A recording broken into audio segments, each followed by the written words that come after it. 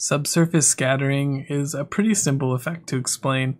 It's the internal color that sort of shines through when you put a light against a surface.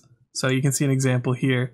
When you put a flashlight up against your hand, you actually see the internal color of your hand as well as like it's mixed with the light color.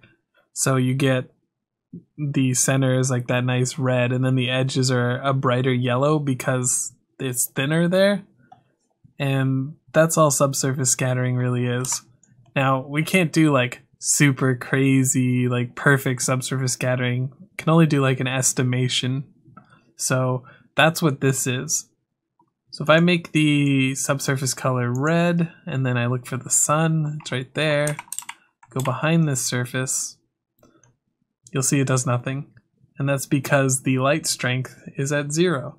So if I set the light strength to 1, you'll see it starts to glow red, because that's what we've defined as the internal color. So you can change the color to whatever you want. It can be even white. So we're going to leave it at red. And then the light strength, as I said, adjusts how strong the light shines through it. The light spread is how difficult it is for light to actually spread out from the origin point. So you can see here, the sun just shines this like small circle around it, and it fades out from there. But if you set the light spread to 0, it becomes really easy for that light to just spread all throughout the surface. So a lot of the time you're going to want to play with this, see what looks good. I would suggest just throwing a directional light in the scene with like a 1 brightness, and then that's a pretty good starting place to test this.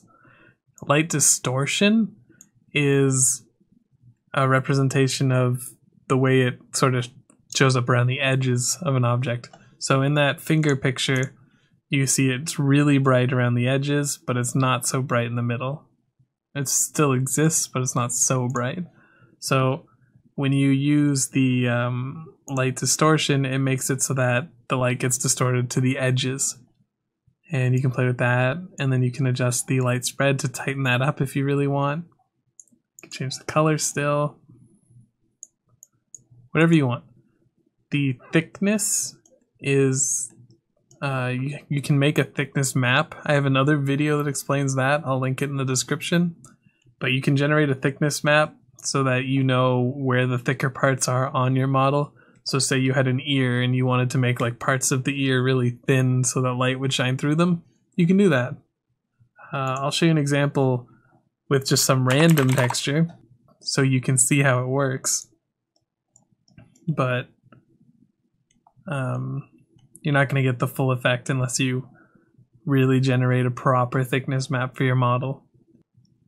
You can see that the white parts are the thickest and the black parts are actually the thinnest. So the black parts of your texture are going to shine more easily through, and you can use the thickness mod to adjust that. So it's basically just adding or subtracting thickness to the texture. It works pretty well. And that's it for subsurface scattering.